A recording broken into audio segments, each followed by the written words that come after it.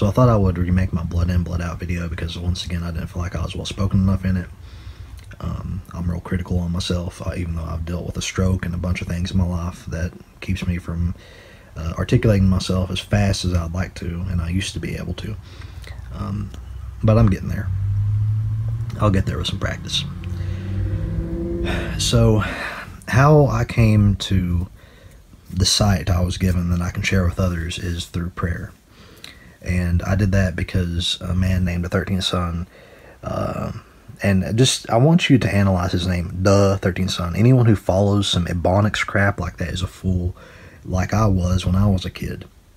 I found him when I was around 18, and I got into him because at the time, a lot of the channels and stuff I was watching, I was let down by all the 2012 stuff that was amped up by, you know, charlatans in the New Age community. A lot of people just seemed like agents to me and just grifters and stuff, and it just annoyed me. Then he came out of the woodwork out of nowhere, and he just seemed different, I really just am ashamed to have listened to him that deeply. But I listened to every one of his videos, and I know everything he said, so you cannot debate me about it. There's nothing that you can debate me about him. I know every single thing about him, other than maybe some stuff about his personal life. But he's pretty open like a book.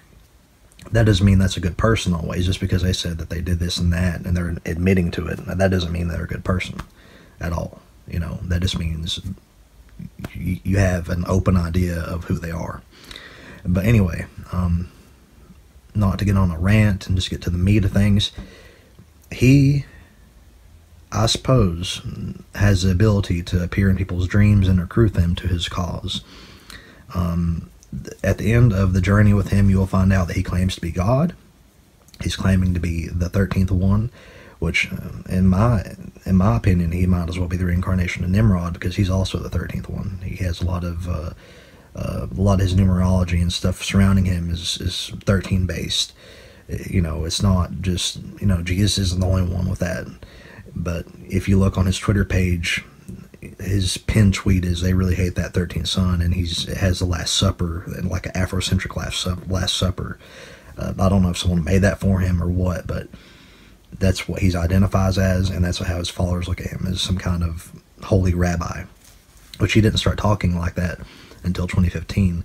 And that's where I came to prayer, because basically what he was showing about white people and stuff is that they're made by Jacob in a lab, and at best they are these like demonic, they're like host bodies for these demonic entities and stuff. It's kind of like Talmudic stuff, but in an Afrocentric sense.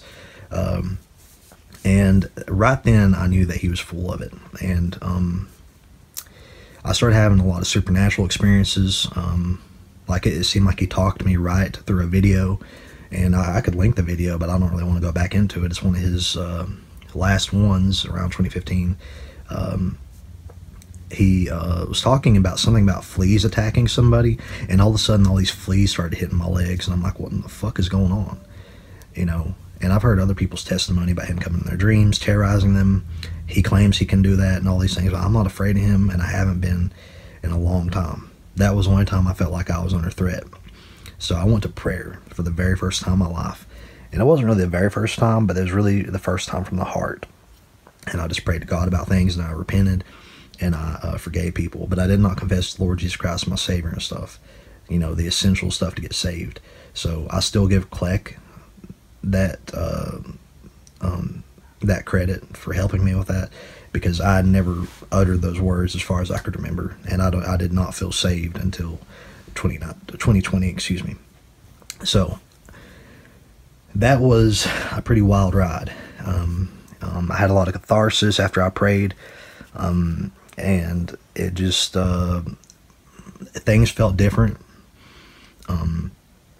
I decided to take a walk, and as soon as I stepped outside, or maybe even before, it felt like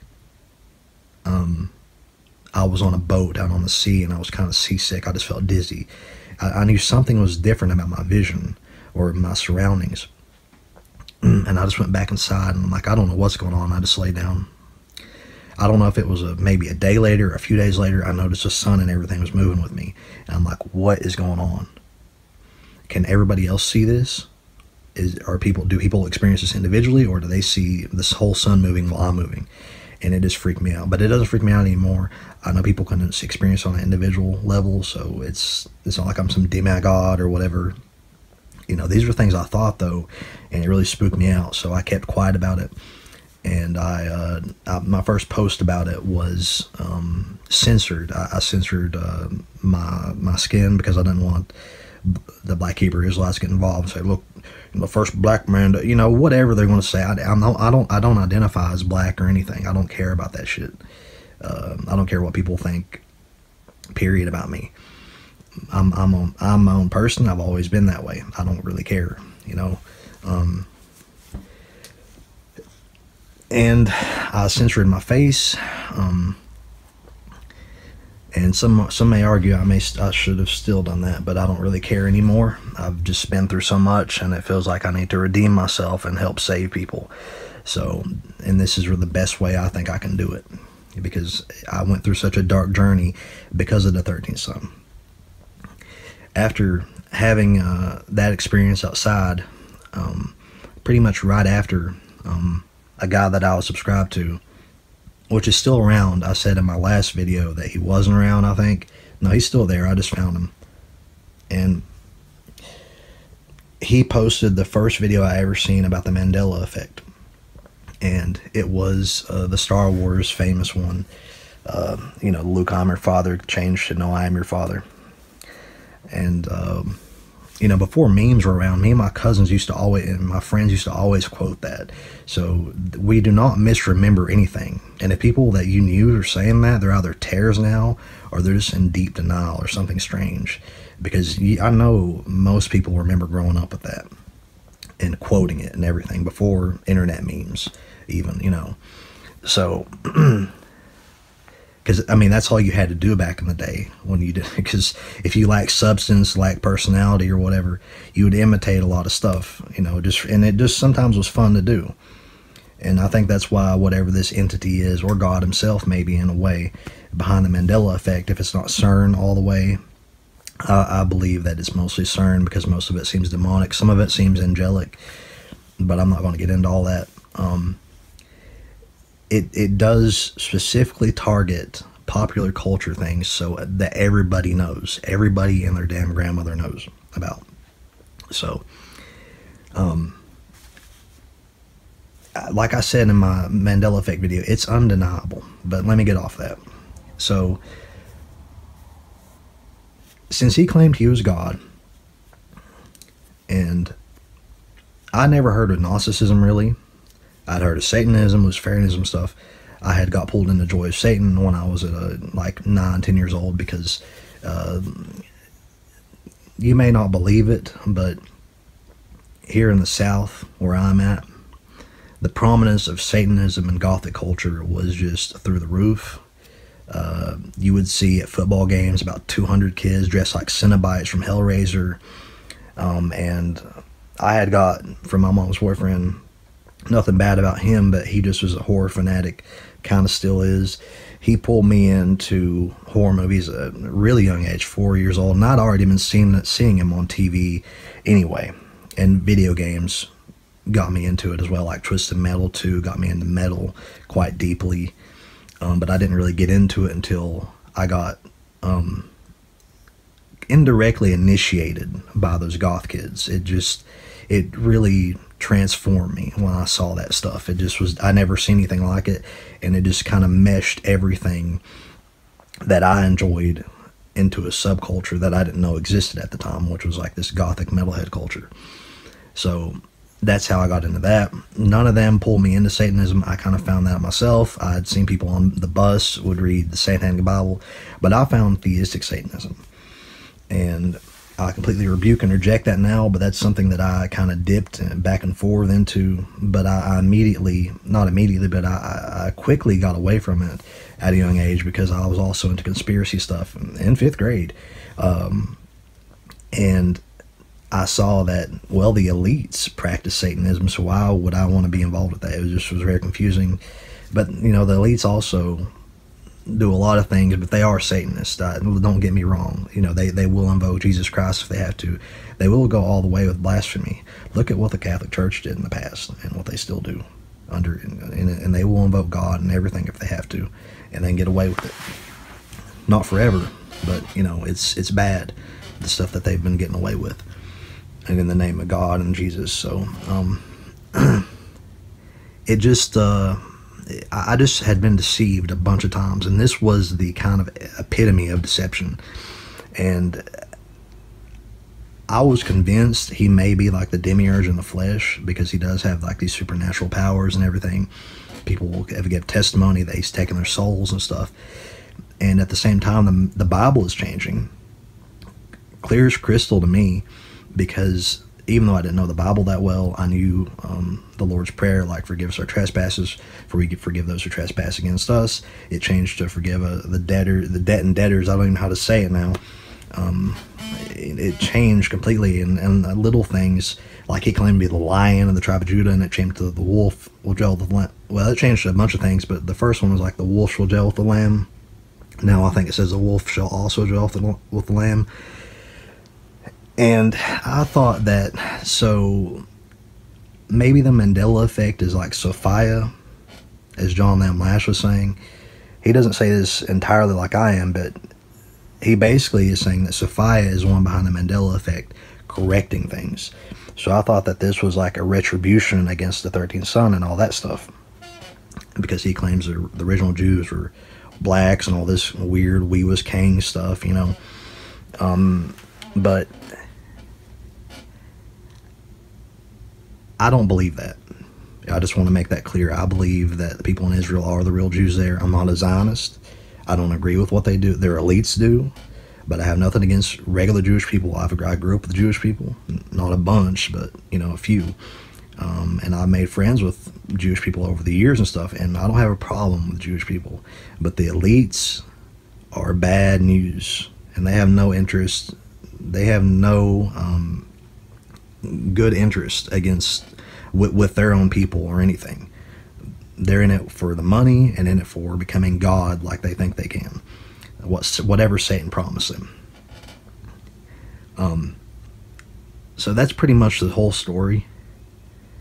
But it took me basically getting possessed and having a stroke and stuff, and then finding Jonathan Kleck and his information to get me to repent and get saved again, because I thought that this was it. I thought that the line was drawn in the sand. This was a demiurge, and Gnosticism was right because of this. And I just hope the Lord forgives me, because, I mean, this is a lot to take in and process. You know, this is very challenging. Having the whole scripture changes is very challenging, and it's undeniable. But at the same time, I wouldn't blame God if he just pulled the plug on things, because we have behaved very badly. You know, it's hard to believe that.